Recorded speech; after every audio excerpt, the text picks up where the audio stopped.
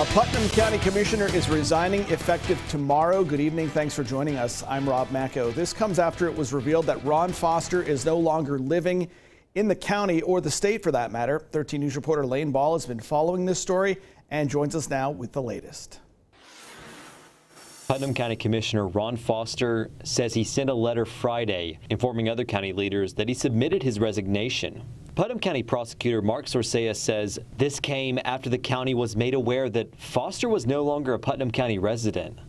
And according to Putnam County Clerk Brian Wood, the Bedford County Elections Commission in Shelbyville, Tennessee, forwarded a notification to the Putnam County Clerk's office that Foster had registered to vote in their county on September 7th.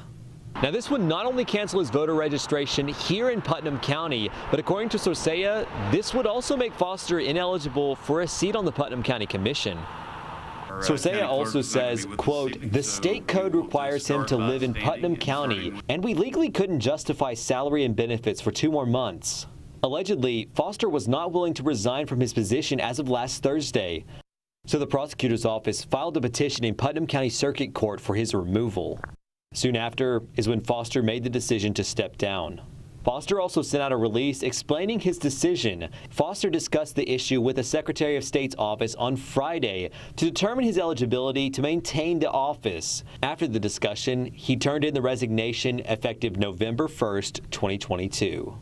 Sorcea tells us with this development, the petition that was filed against him will be dropped. The issue is resolved as far as I'm concerned.